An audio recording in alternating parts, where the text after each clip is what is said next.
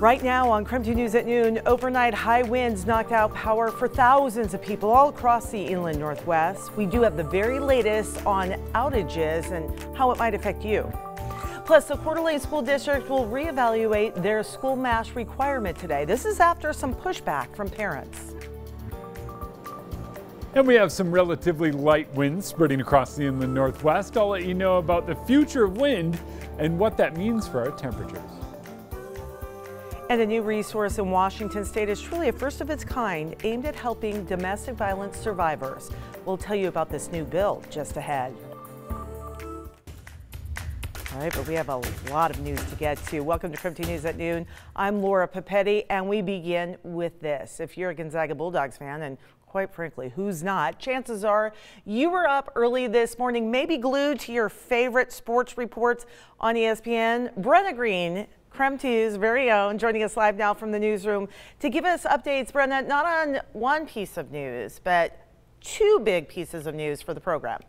Yeah, let's just dive in. The #1 recruit in the country, Chet Holmgren, is headed to Gonzaga. Next fall, I will be a Gonzaga Bulldog. Holmgren is now the highest rated recruit in Gonzaga history to commit to the program. He's won several National Player of the Year awards already and averaged 20.8 points, 12.6 rebounds, 4.7 blocks, and 4.5 assists per game this past season, all while shooting over a whopping 80% from the field. He is likely a one-and-done player. When asked why Gonzaga, here's what Holmgren had to say. It's pretty perfect fit. You know, the way they play in space and play with pace. You know, I don't want to, end up getting bogged down and, kind of stuck into the, half-court stuff. You know, I want to get out and run, get out and play fast. And it's definitely a more NBA type style of play, which I want to, learn and be able to excel at. Second piece of news we're still waiting on. Jalen Suggs will announce if he is staying in school or going to the NBA today at 12:40 on ESPN. However, it's on ESPN's The Jump. So odds are, which is an NBA show, so odds are probably going to the league. Back to you, Laura. All right, my friend, thank you. And that is Brenna Green reporting. It is 12:02. Thousands of people woke up this morning without power after winds whipped through the inland Northwest throughout the night. It was pretty wild out there. We do want to start today by giving you the latest updates on outages in our area. So let's take a look. Right now, Avista reporting more than 2,900 people without power again in this area. Inland Power is reporting more than 1,400 outages. Most of the outages, by the way, in Spokane County. Meanwhile, in Spokane South Hill, take a look at some of the damage people woke up to this morning as crews have been out there for hours working this morning and into the afternoon to get things cleaned up and restore power. And we're certainly tracking it here on KREM 2. So we'll post the very latest on KREM.com and in the KREM 2 mobile app and continue to give you updates on outages across the region. And then overnight, this was the scene given to us from the Spokane Fire Department when they arrived at the scene of a brush fire near the Palouse Highway and Valley Chapel Road. By the way, taking a look at this video, it isn't blurry. We weren't out of focus. It's actually from the amount of dust that was blowing in the area. Traffic was at a standstill on the highway as dust mixed with those high winds made for a fire, and we spoke to Spokane Fire about this situation. So we had no evacuations. We did have structures that were threatened. We had engines there very rapidly. We were able to move the fire around that.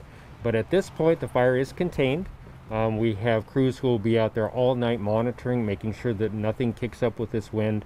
All the homes are back and safe at this point.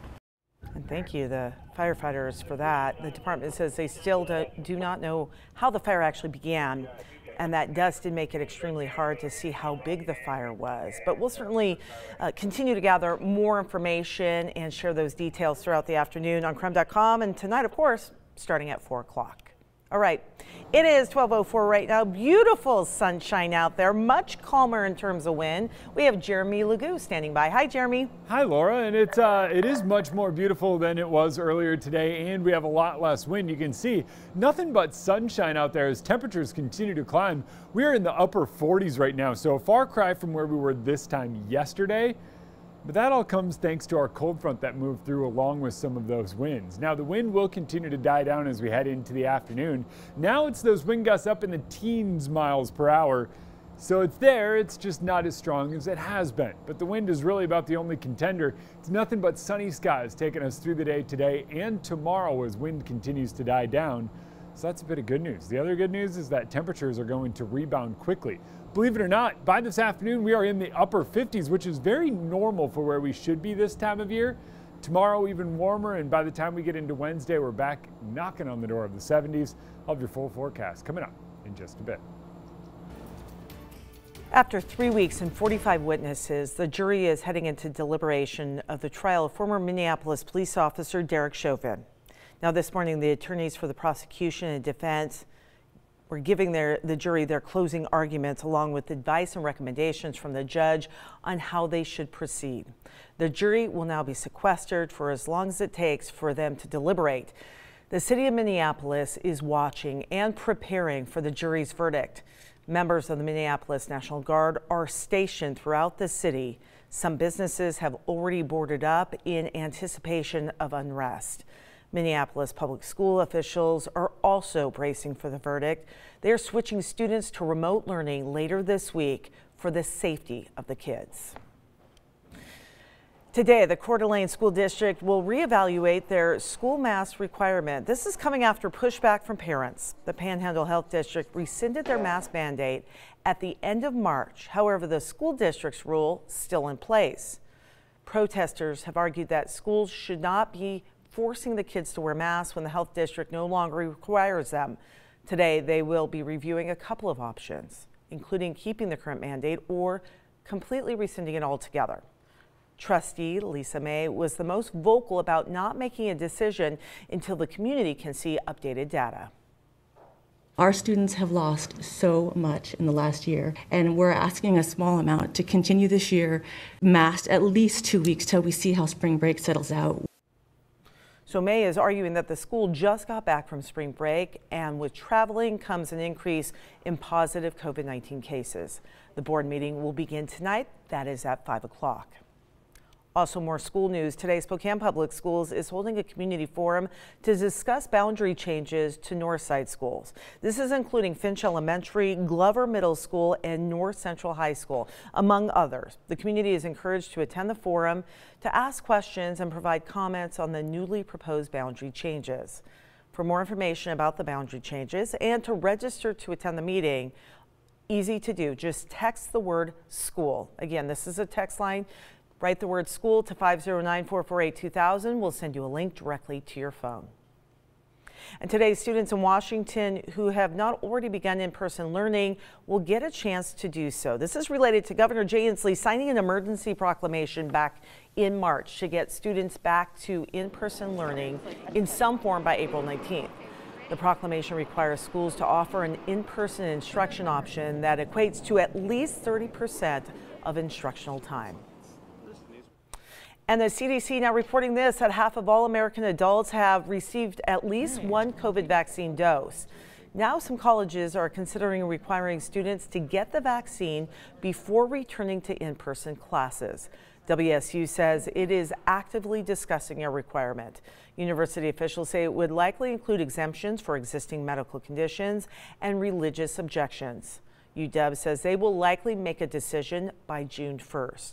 In the meantime, they're consulting with local health agencies. Seattle's the largest university so far in Washington to announce a COVID vaccine requirement for the fall. All right, a new resource in Washington is a first of its kind aimed at helping domestic violence survivors. A bill that passed this week will provide victims of strangulation access to forensic nurse examiners. Advocates say evidence from medical exams is really the best way to hold abusers accountable. Strangulation marks are not always visible to the untrained eye, and that's why this is so significant. What I'm also extremely excited about with this bill is that we're not requiring the survivor to pay the cost of her abuse, that the medical cost for these forensic examinations is going to be paid out of the victim fund. And that is extremely appropriate as it is done for survivors of sexual assault.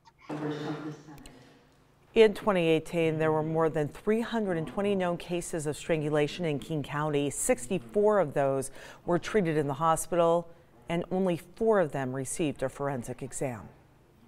It is 12:10 right now. Still to come right here on KREM 2 News at noon. Federal lawmakers want to add more justices to the Supreme Court. But the question is, can they legally? So after the break, we'll take a closer look at what the Constitution says about the Supreme Court.